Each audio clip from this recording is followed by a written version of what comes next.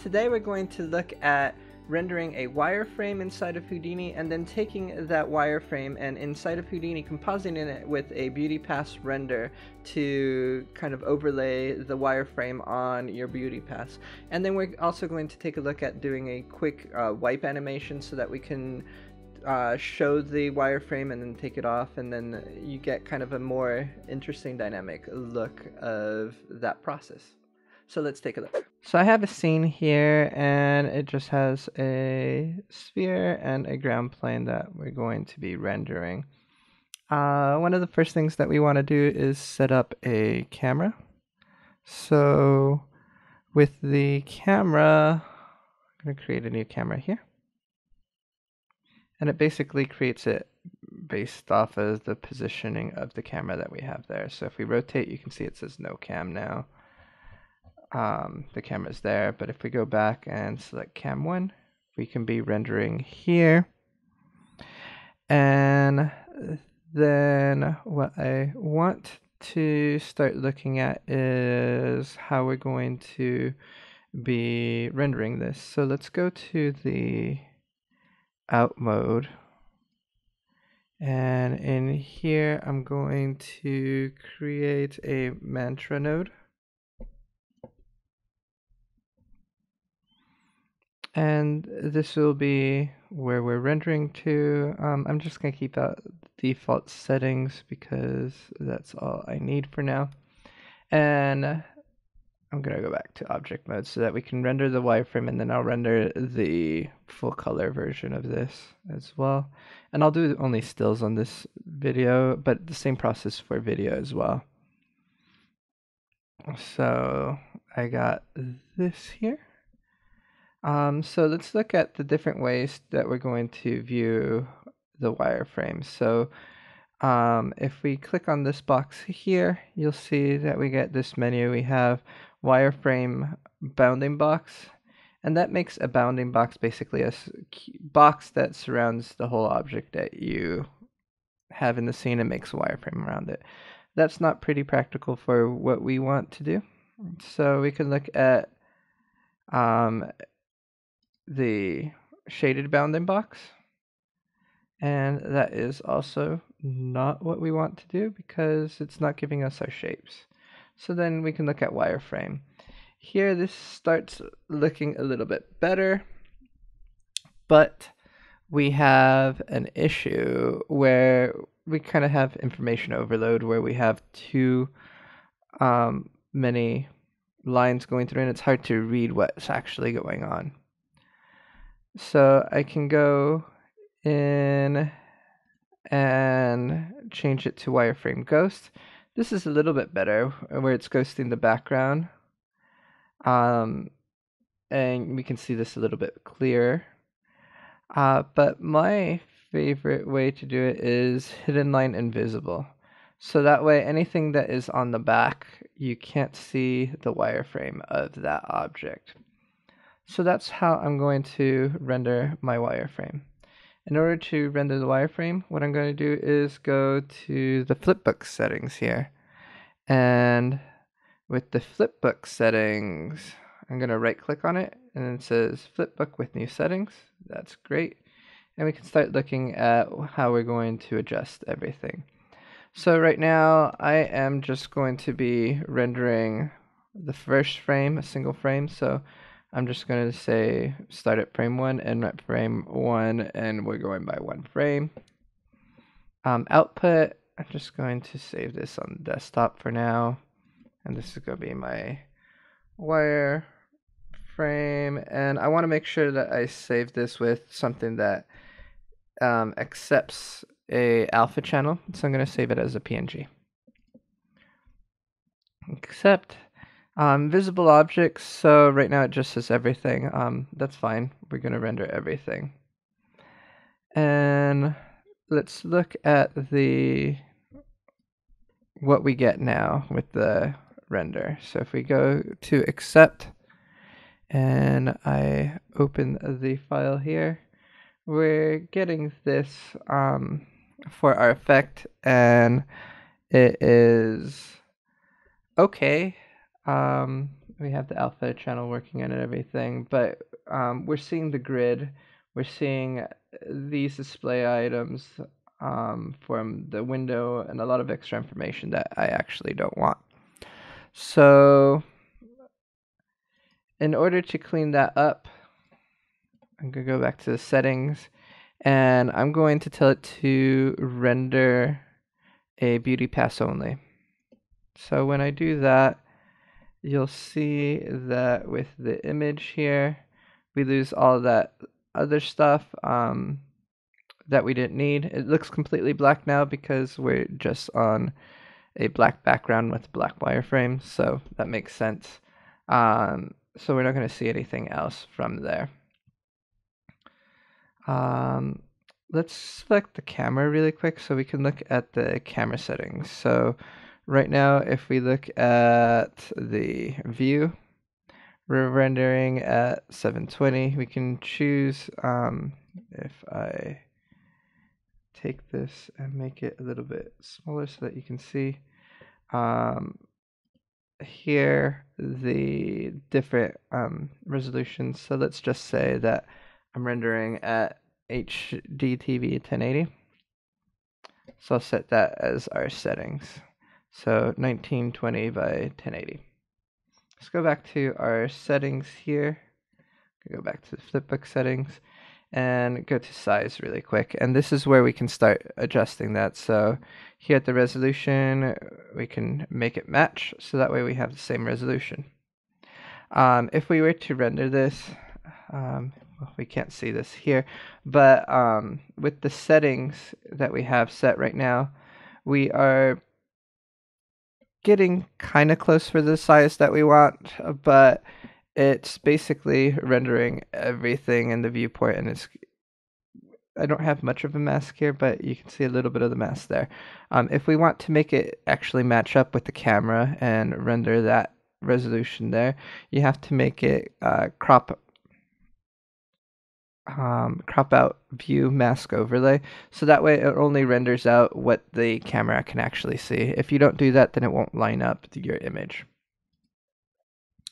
Effects, you can play around with the effects here if you want. I'm not going to. I don't need anything on here for motion blur or depth, but it might be a good idea with the wireframe to increase the anti-aliasing quality, so that way we can have nice crisp edges for our wireframe. The gamma, that's fine. That'll automatically fix it for us. So that's the settings that I want. When I click accept, it will render. At this point, now that we have those settings, anytime I click on the button doing a normal left button mouse click, it will render out the image for us. So that's great. So that's the wireframe image. Now let's go into our mantra node. And I am going to say, cool, we're rendering from camera 1. We need lights. So I'm going to go back and let's just create a simple environment light. And just give it some sort of kind of tint. There we go. And I'm going to tell it to render light geometry. So I have a camera, I have a light, and now I can go back to the mantra node. Here in the mantra node, and I'm just going to do a quick render to end play. And when that opens up, and it's off on my other monitor, so here it is.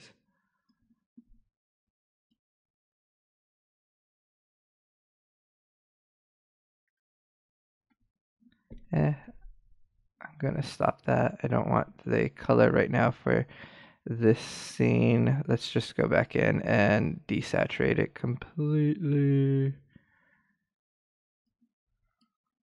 here. And I got white, and then I can kind of just give it a mid-tone color so that it's not completely white when it's rendering. So let's go back to our mantra node one more time. Not material, but mantra node in our out panel here. So I'm going to click render template again. It should pop up in a moment.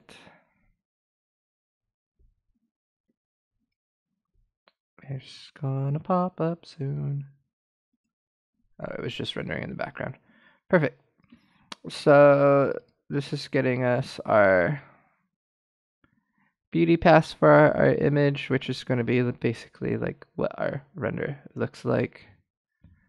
And then we're going to composite them together in Houdini to get the wireframe. And I'm actually zoomed in a bit, so we had some of it being cropped off, so now we can see the whole thing. When this renders it all the way out, I will save it. It should be in a couple seconds. It's getting close. Here we go. So I'm going to do save frame, and I'm just going to go back to the desktop again for this one. This is going to be, I'm going to save this one as a JPEG. So beauty.jpg. On quality at 100, that's fine. Color, everything else I'm going to keep at our settings. It's been saved out, so if I were to open this file, we can see here we have the file that we need to work on. So let's go in and start compositing our image. So I am going to bring in a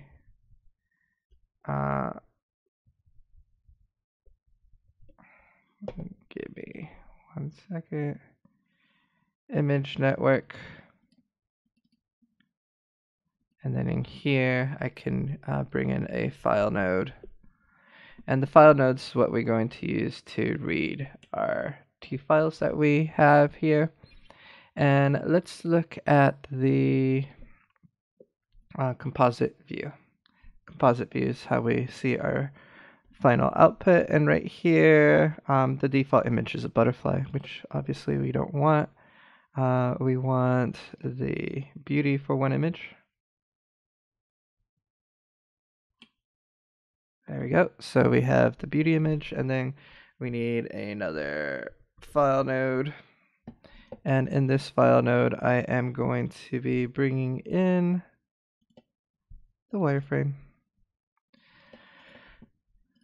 So we can do a top. And if we do a top here, basically, let's look at the inputs here. So this is the foreground, and then this is the background. So the background, in this case, we want to plug in here. And the foreground, we want to plug into our wireframe. So let's look at this here. And there is our wireframe, which looks pretty nice. And we can do effects. So that's basically how we get it in there. Right now, also, the weight is 1 and 1, so we can actually fade them in and out if we wanted to here. If you wanted to do that kind of effect for your scene. But let's say you wanted to do a wipe, you can actually bring in a wipe node. And this will wipe back and forth from two different images. So we can plug in one into this one that is already connected. Actually, I'm going to connect it into, let's do, cut that and connect it there, and just that way, so the wires aren't crossed. Here we can fade this in and out. And then if we wanted to do this as a wipe, we just change the operation. So let's say we wanted to do a vertical wipe. So as we wipe this, it will wipe it on and off between the two images that we have coming into this. And we have this line width. So if we look at it here, we can adjust the line width to make it wider or less. If we put it all the way down to 0, obviously we won't have a line. We could change the color and things like that if we wanted to. But in this case, I don't want the line connected at all. So I'm not going to put the line on there. And then I want to also be able to animate this. So I'm going to start off with it all the way off at 0. And let's say I go in and set a keyframe here. I can do that by clicking on the mount. And I'm going to say that it takes 1 second to activate. And I'll set a keyframe there, and it will hold for 1 second. And I will take it and turn it back off. So with this simple animation, if we go back to the beginning and play it through, you can see that we get a wipe working for us. So here it goes. You got the wipe coming on, coming back off, and you have a simple render of a wireframe that is now composited coming on and off. And that's how you render and composite a wireframe inside of Houdini. If you've built any projects based off this, I'd love to see it. Please share it with me on my Twitter account. And if you found this tutorial useful, please like, share, and subscribe, and we'll see you guys in the next lesson. Have a good one.